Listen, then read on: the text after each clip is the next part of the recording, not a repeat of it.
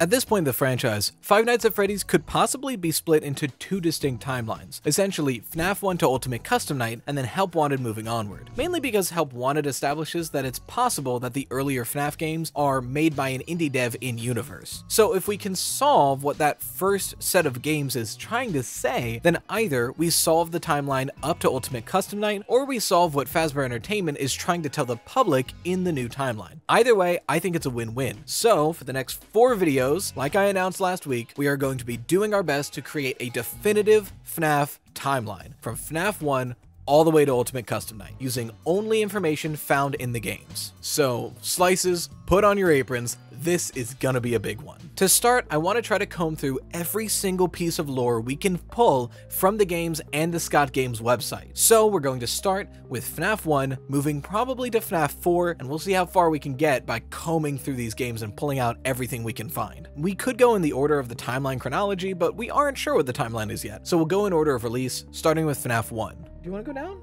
already? Is that better? Are you a baby? Ow, not a baby, not a baby, I release you. As far as lore goes, the things FNAF 1 brings to the table is pretty sparse. To be fair, I don't think Scott expected this to be a 10+ year franchise when he released this game, so he just gave us a few details to kind of chew on a mystery while we played. But there is still lore here to get, so we'll start with the most direct lore we can find, written down lore. The game opens with the classic Help Wanted advert, which is pretty devoid of useful information. It more so just specifies exactly what's going on for the player's sake. At the end, we get a paycheck of $120.50 from Fazbear Entertainment to a Mike Schmidt on November 13th, XX. This could be very important, so put a pin in that paycheck for now. Actually, let's do one better. The paycheck is dated November 13th, and typically in the States, payday is Friday and your checks are dated as such. So we can use the idea that since November 13th is on a Friday, we can try to figure out what year that was, or at least get a range of possible years it could be. I'll explain later when we go into the evidence, but just letting you know now, the range is going to be from the 70s to 2023 for reasons we'll explain. So using this paycheck and calendars of the last few decades, we can deduce that FNAF 1 likely took place in one of the following years: 1970, 1981,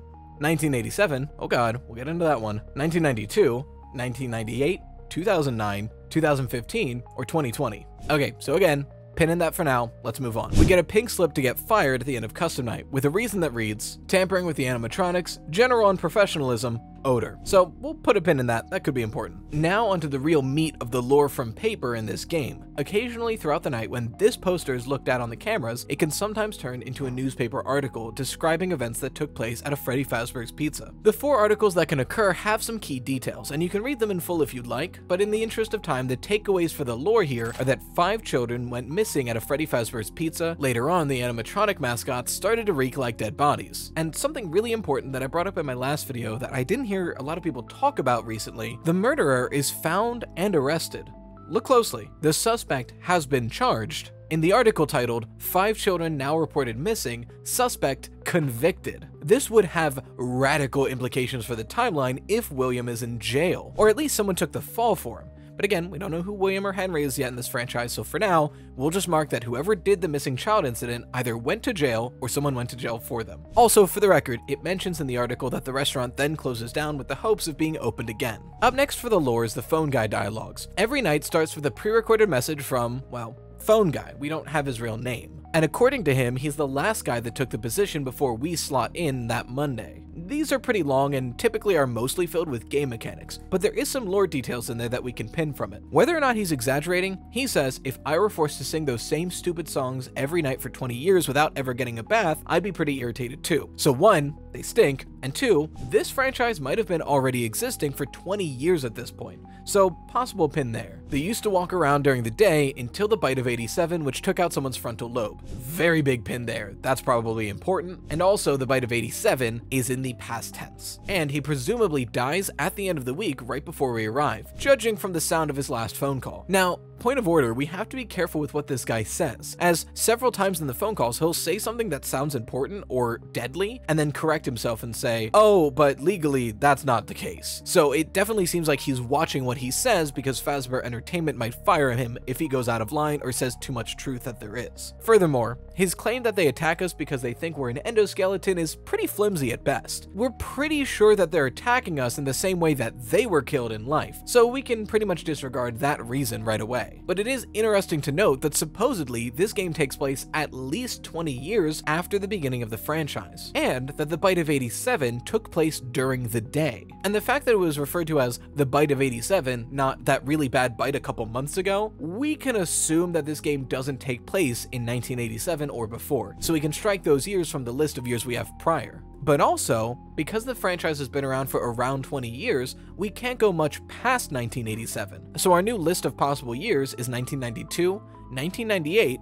and 2009. I know 2009 is past 2007, but it's close enough that the exaggeration of 20 years could be used there. So yeah, pins for all of those. As for other important details, the animatronics we see in this game are the main 5: Freddy, Foxy, Bonnie, Chica, and Golden Freddy. The only other lore we could possibly glean from this game is the appearance of Golden Freddy, who very rarely can show up on your screen with the accompanying text, "It's me." You can also get Golden Freddy's jump scare by inputting 1987 into the custom night mode. So this could imply that this yellow version of Freddy is the culprit, but for now, we will pin it. With all that settled, I think that's as much lore as we can get from FNAF 1, so let's move on to FNAF 2. Since this game is the beginning of Scott thinking about the game as a franchise, we get a lot more lore throughout this game specifically. So once again, let's start with the written lore first, since it's the easiest to find. The game opens on this Help Wanted ad, which does mention that this is a grand reopening of Freddy Fazbear's Pizza. So pin on that the FNAF 2 location is not the first time this restaurant has been opened, but rather a reopening of a vintage pizzeria. The game ends on another newspaper clipping, this time with a lot of lore. After being open only a few short weeks, Freddy Fazbear's Pizza is closing its doors. The new animatronics will be scrapped due to possible malfunctions, however, the original characters are being kept in hopes of a possible reorganization of the company. It's a minor setback, we are confident that we will reopen someday, even if it is with a much smaller budget.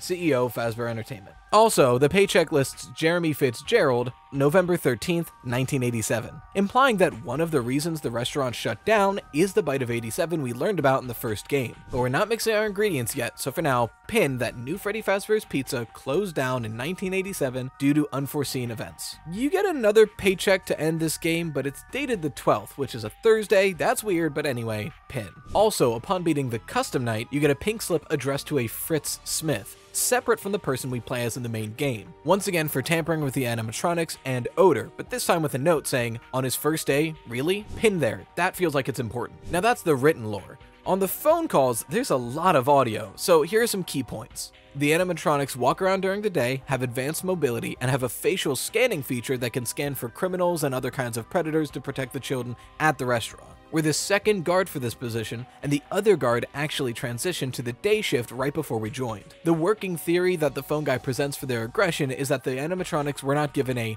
night mode, so they wander the restaurant looking for noise or people because they think they can't find children. And then once again, the theory is once they see you, they think you're an endoskeleton and try to shove you in a suit, which holds even less water with the facial scanning system, but whatever. The older models smell too much to be used, so they're kept in a side room and are used for parts. An investigation started going on that eventually closed the restaurant. Someone tampered with the facial recognition software on the animatronics. The building goes into lockdown because of the investigation, especially to certain employees, and at the same time the day shift opens up for us. The original restaurant of Freddy's was called Fredbear's Family Diner, but it closed a long time ago and they can't get a hold of the owner. And after somebody used a yellow suit that was stored in a back room, all of the animatronics started acting up. There's a lot here, so let's try to sum them up in a few pinnable lore details. How about the original restaurant, Fredbear's Family Diner, closed down years ago. The guy before us switched to the day shift after complaining about the animatronics' aggression. Then somebody tampered with their facial recognition software, somebody put on a yellow suit that was in a back room, and after that, all the animatronics started going haywire. Pin there, and there are 4 older models of Freddy, Chica, Bonnie, and Foxy in the back that are too smelly to be used, but are used for spare parts. pin. So before we start going into miscellaneous lore, there's actually 2 new categories we get to go into starting at FNAF 2, cutscenes and minigames and ScottGames.com teasers. So let's go into cutscenes and minigames because there is a good amount of lore in these in FNAF 2. In Go Go Go, we see a purple guy in the corner and Foxy going to his show several times until eventually going to 5 corpses and ending in a jump scare. So a location with a Pirate's Cove had 5 kids die in it. Pin. In Take Cake to the Children, we see the same purple guy drive up outside of a restaurant and kill a child that was locked out.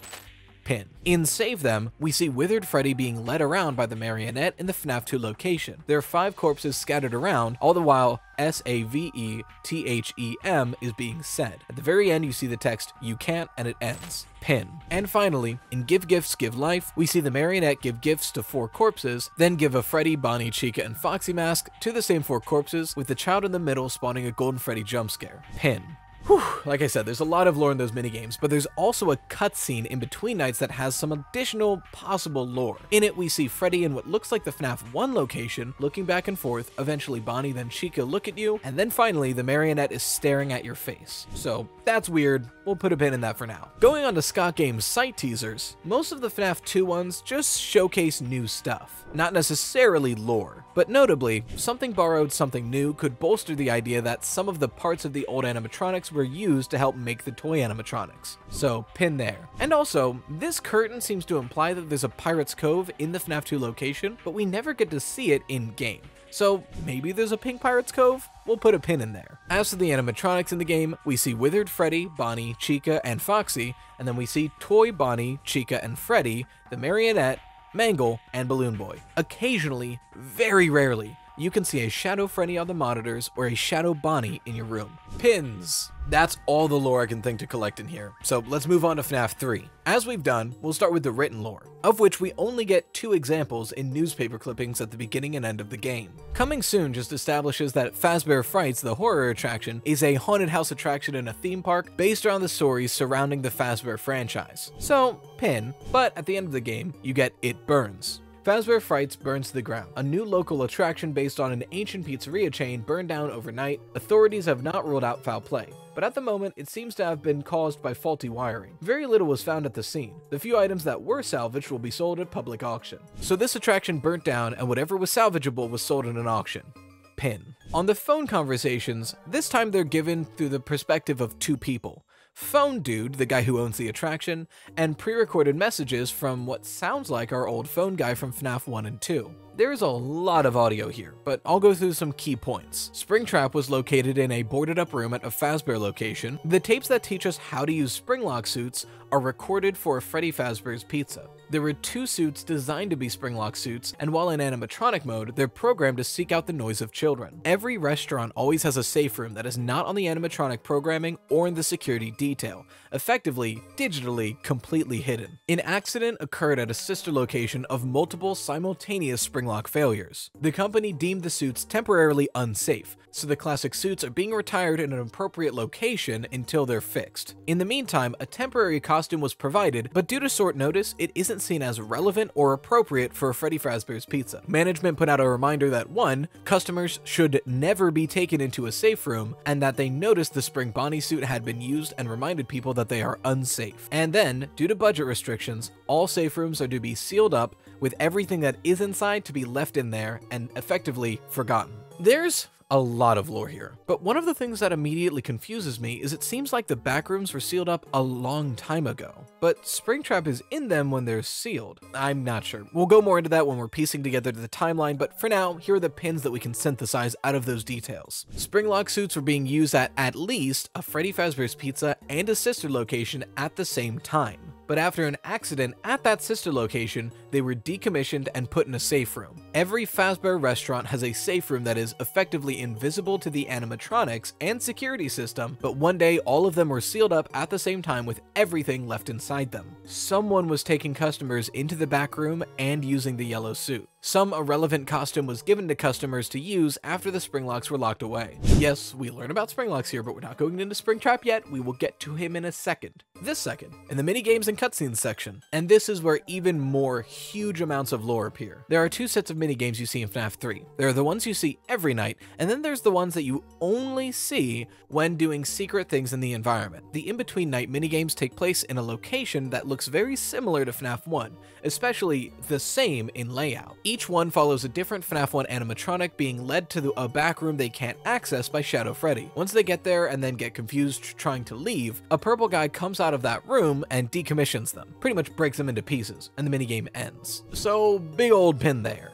There is one more notable event in these cutscenes. If you've done everything in the secret minigames, which we'll get to, the fifth one changes a bit. Now you're a spirit wandering through, you go into the back room and you meet several other spirits there, and the purple guy freaking out that he's surrounded by spirits. You chase him around a bit and then he goes into what looks like the old Spring Bonnie suit, but probably due to the moisture that's dripping on it, the springs contract, killing him instantly, and then the spirits presumably move on? They disappear. Yep, that is almost 100% certainly Springtrap. So we can synthesize this entire cutscenes to a purple guy broke down the animatronics in a location that looks like the FNAF 1 area after it has been closed down, no boarded door, and then gets cornered in a back room, puts on a springlock suit, and dies in there. As for the second set of minigames, they can be accessed by doing secret things in the environment with the clues given to us in the in-between night minigames. If done, we see different animatronics from the new Freddy Fast Food's Pizza, specifically Balloon Boy, Mangle, and Toy Chica. They then travel through different games based around them: Balloon Boy's Adventure,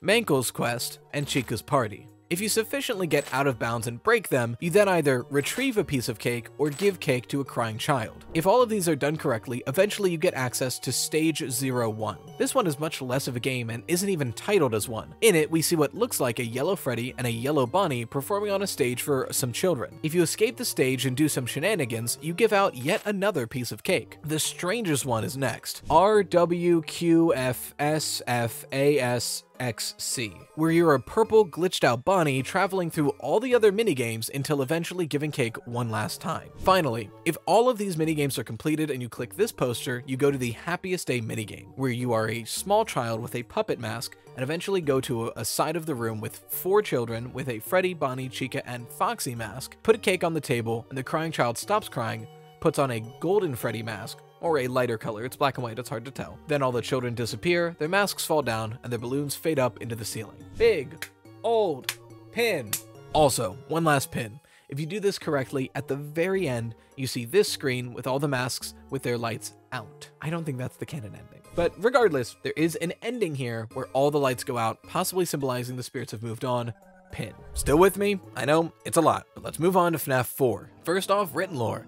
And, there isn't any. As far as I can find, there is no written lore in this game, nor is there any audio transcripts. What we do get in lore in the form of this game is the gameplay, the Scott Games teasers, and especially the minigames. So let's start with gameplay. So throughout the nights, the area around your bedroom somewhat changes. New items appear, all of which imply the location of a hospital. We see some medication, an IV bag, flowers, etc.